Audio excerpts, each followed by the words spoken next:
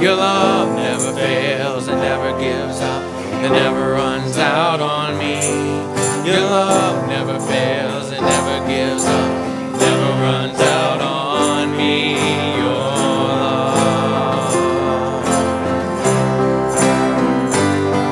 And on and on and on and on it goes. Yes, it overwhelms and satisfies my soul. I never ever have to be afraid. One thing remains. Yes, one thing remains. Your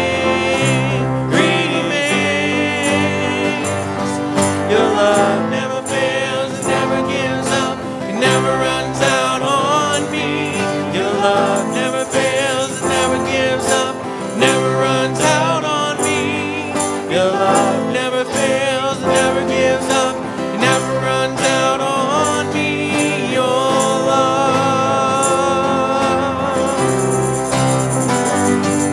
Your love never fails, it never gives up, it never runs out on me. Your love never fails, it never gives up, it never runs out on me. Your love never fails, never gives up, never runs out on me. Your love.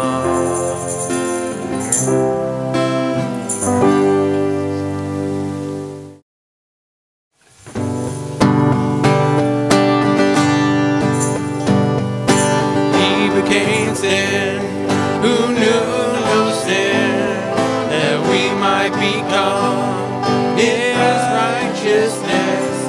He humbled himself and carried the cross. Love so amazing,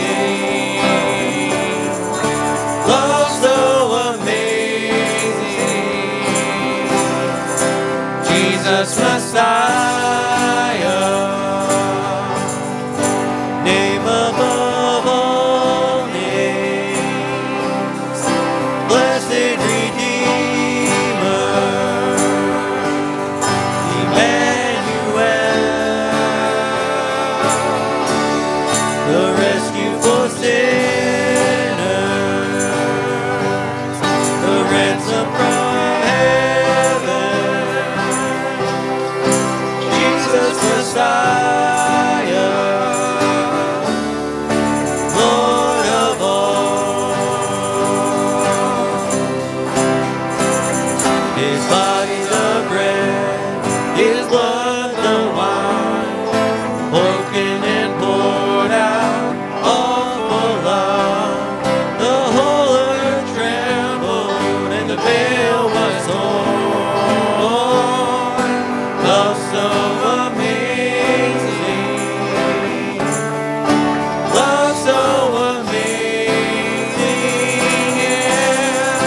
Jesus Messiah, name above all names, blessed Redeemer, Emmanuel, the rescue for sinners,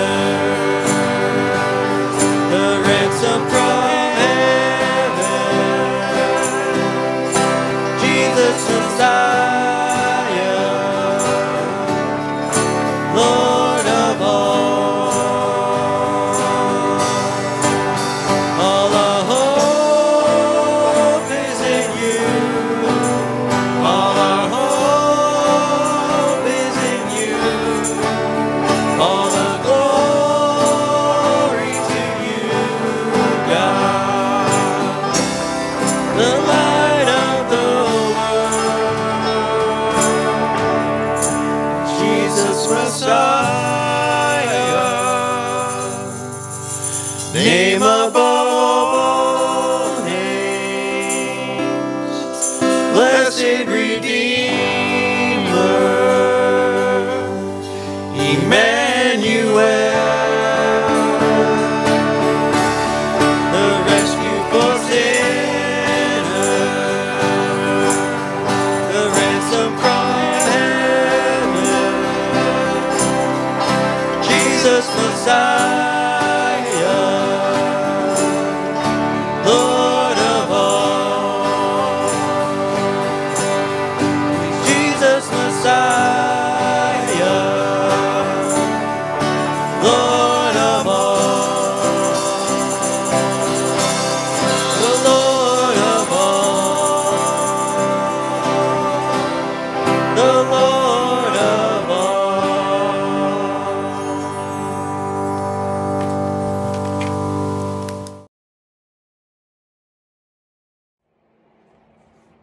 Good morning, my church family.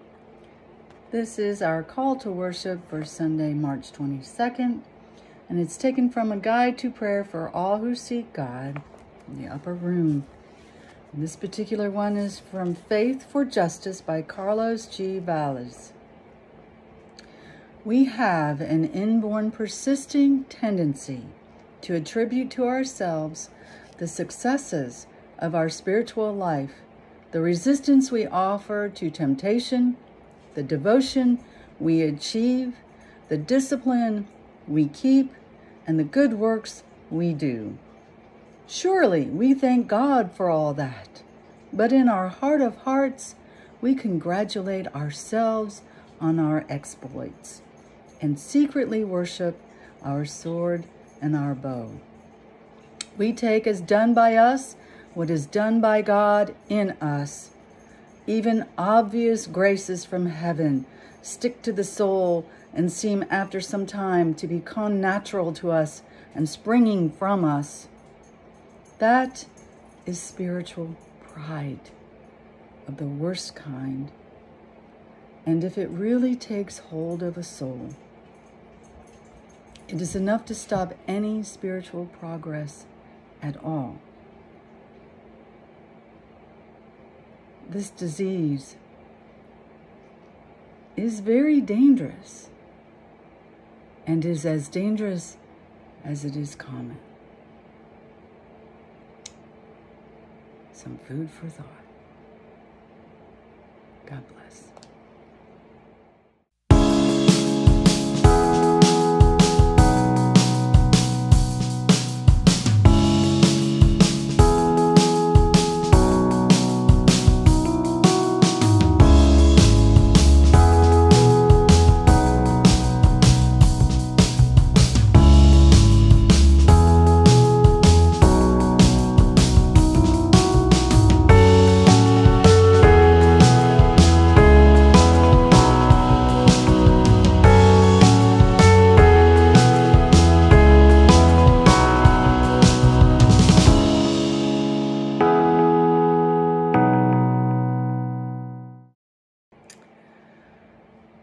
For worshiping God with our tithes and offerings today, let me offer up Psalm 23 for the fourth Sunday in Lent. Good and faithful God, please pray with me. We bring our tithes and offerings to you this morning as part of our act of praise. The psalmist reminds us that you have filled our cup to overflowing, and we are convicted by the image that perhaps we have only offered to you what spills out of our full cup. In your grace and love, let us see it instead that your love and blessing will not be contained in any vessel, but will always overflow to reach and bless others. May we not only see it this way, but may we live it in lives of generosity. In the name of Christ, who gave all and held nothing back. Amen. Well,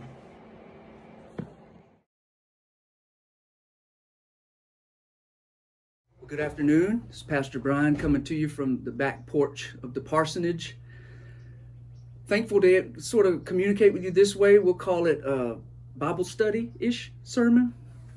But hear me say too, I'm so sorry that our world is living in fear and we're having to be isolated and shut up and guarded. But I also think that if we took sin just as serious, if we could see the lostness in our society and in our neighbors and in our family members, we would maybe see a sense of urgency misplaced, perhaps. Anyway, we're doing as we're told. We're being safe. So thank you for joining us for worship in this capacity. Let us pray. Lord God, we thank you for the opportunity to connect virtually. Your spirit is powerful. It can go through radio waves, television waves, and certainly through the computers.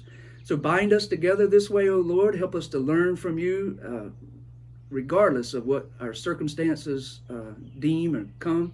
Whatever comes our way, Lord, to know that you're our God and our faith is in you. So come, Holy Spirit, inhabit your people. Open our ears, our hearts, and our minds, we pray in Jesus' name. Amen. So we've been looking at the last 24 hours of Jesus' life, and particularly we've gone from the Last Supper, where Jesus instituted the sacrament of communion with the disciples.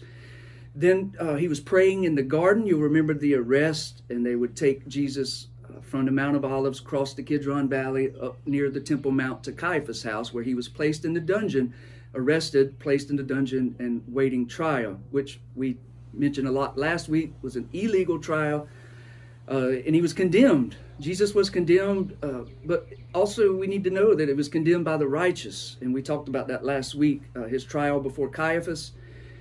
He was supposed to reach for love instead of fear, and we need to be emboldened to speak up, to know what's right. Today, Jesus comes in conflict with a couple more characters. One in particularly, Pilate, Pontius Pilate. You'll remember that name from the Apostles' Creed. Also, So to say that, to say he's an important figure, he's perhaps one of the figures that's most shrouded in mystery and understanding when it comes to Jesus' last days. Certainly important just as a historical figure as well. So, in describing Jesus' life and creed, it reads, born of the Virgin Mary, suffered under Pontius Pilate. Remember that? So the gospel writers call him governor of Judea. His actual title was prefect. In the Roman system, prefects were men who came from the Roman guard and were assigned to small territories that needed observing. Pilate was the 5th prefect of Judea, and by the time we meet him in the scriptures, he had ruled for 7 years. Generally, Pilate could be found in the city of Caesarea along the Mediterranean coast. But whenever the Jews had a large gathering in Jerusalem, he would travel there to make sure things stayed under control. Now, Pilate didn't have the best reputation in the Roman world. He was known for being inflexible, stubborn, maybe a little harsh, heavy-handed, especially when it dealt with religious things, with the Jews. So problems could lead to punishment, could lead to brutality, could lead to death. And in dealing with these problems, his punishment tended to be brutal.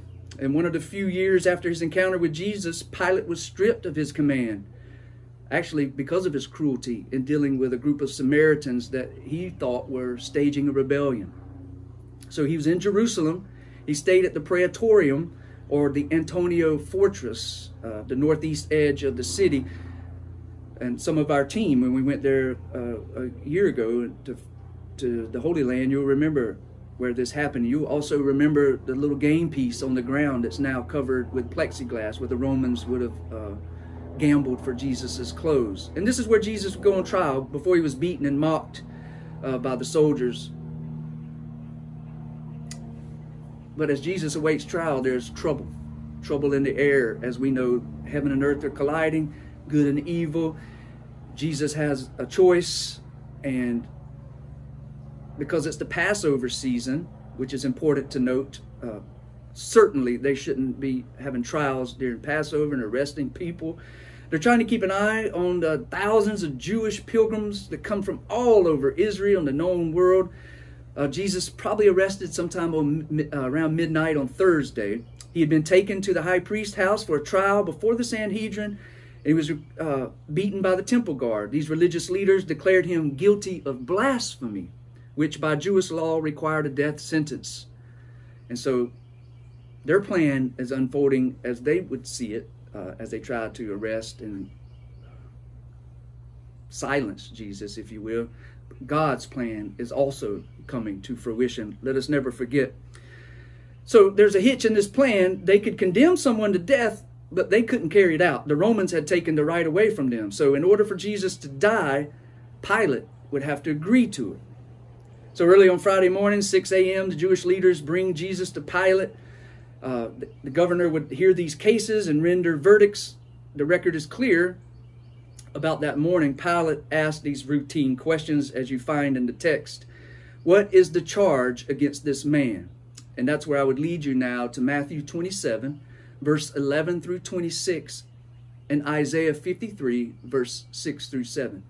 Matthew 27, 11 through 26, and Isaiah 53, 6 through 7. So early Friday morning, the Jewish leaders bring Jesus to Pilate. And he asked, what is the charge against this man? And the Jews were reluctant to answer directly because there was no Roman law against blasphemy. It was a Jewish matter. They couldn't say, this man claims to be Messiah, because Pilate wouldn't want to get dragged in some internal religious debate. So Pilate just asked, and this is found in the 4 Gospels, are you the king of the Jews? That's what the Jewish leaders were saying. He said, right? To the Jews, it meant Messiah. But to Pilate, it would imply someone trying to mount an insurrection. Someone up to no good. They wanted Pilate to see Jesus as a threat to Rome. So Jesus' answer is a little ambiguous. He says, it is as you say. Meaning, yes, I am king, but not the kind of king you're referring to or would be thinking about. So now the choices become a little hard, I think, for Pilate, and certainly those who were onlookers. We think of John and Peter, others who loved Jesus and perhaps were listening in or standing by. So Pilate, this is the part of the scene where he washes his hands, you'll remember. Jesus is made to reply to the great amazement of the governor. Verse 14, Pilate has the power to kill him or grant Jesus his freedom. And he can't understand why Jesus doesn't speak up in his own defense. In regard to the gospel account this week, another passage comes to mind, right? As we explain Jesus' silence, as we try to understand it in Isaiah 53, which is written a few thousand years before. He was oppressed and afflicted, yet he still did not open his mouth. He was led like a lamb to the slaughter, and as a sheep before her shearers is silent. So he did not open his mouth. Jesus is silent because he doesn't want to be left on the hook, off the hook. He's ready and willing to lay down his life for our salvation. Isn't that amazing? And so here's where Pilate clearly wants no part in this.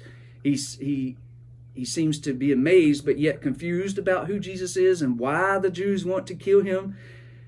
And then he has this idea, right, that might make everyone happy, as was custom of the day, to release a prisoner, one prisoner at the Passover each year.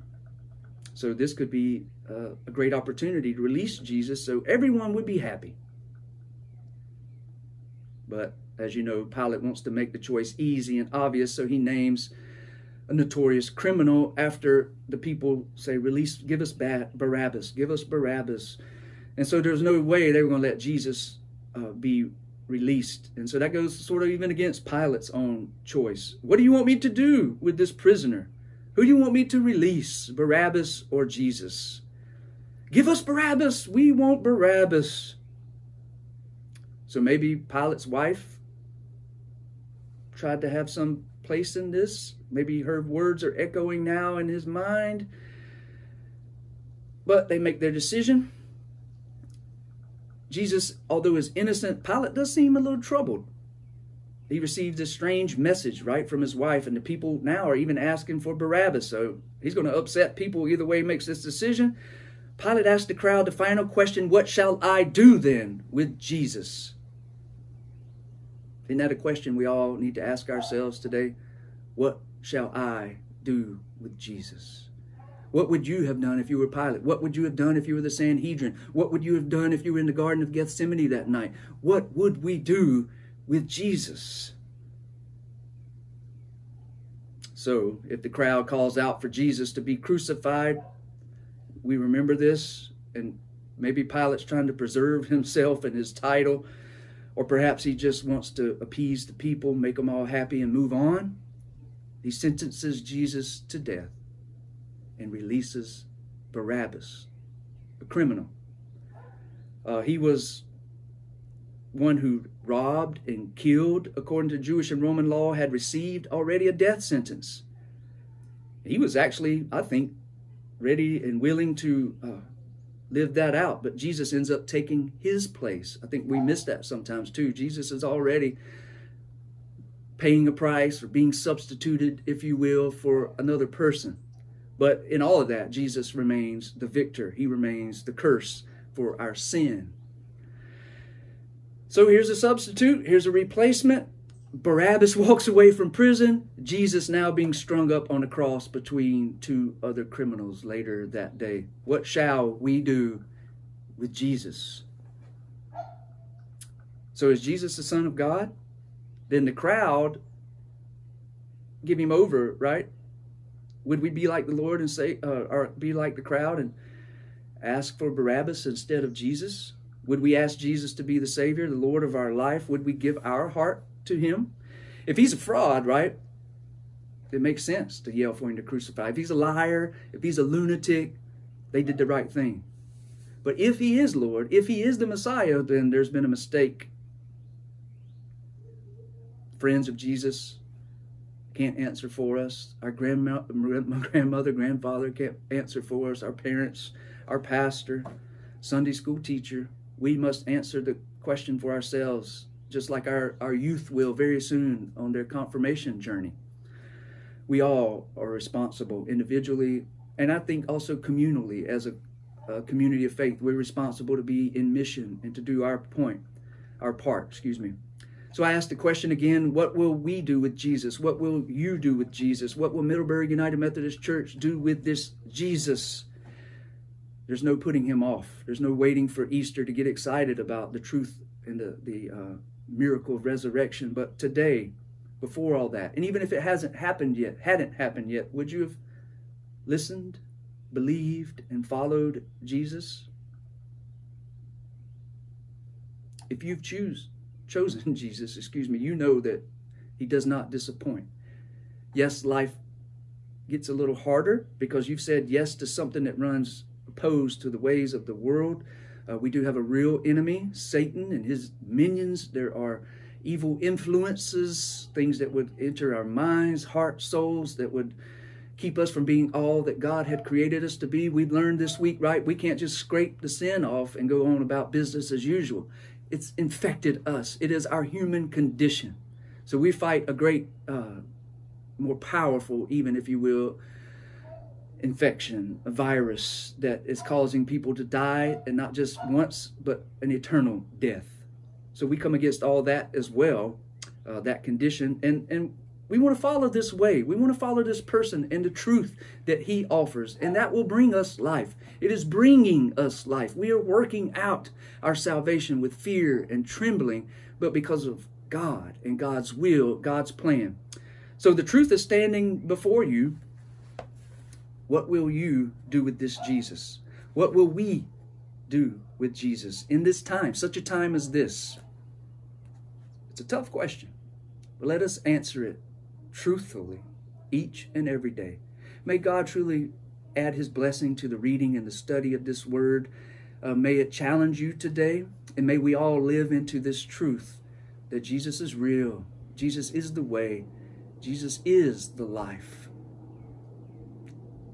Come back next week. Check in periodically this week. We're going to add more talks and videos. We want to stay connected, but for now, pray and just see what this word might have for you. God bless you, church. In the name of Jesus Christ, I love you. He loves you. Go in the peace of God the Father and the presence of the Holy Spirit. May it truly bless us all and bring us his peace. Amen.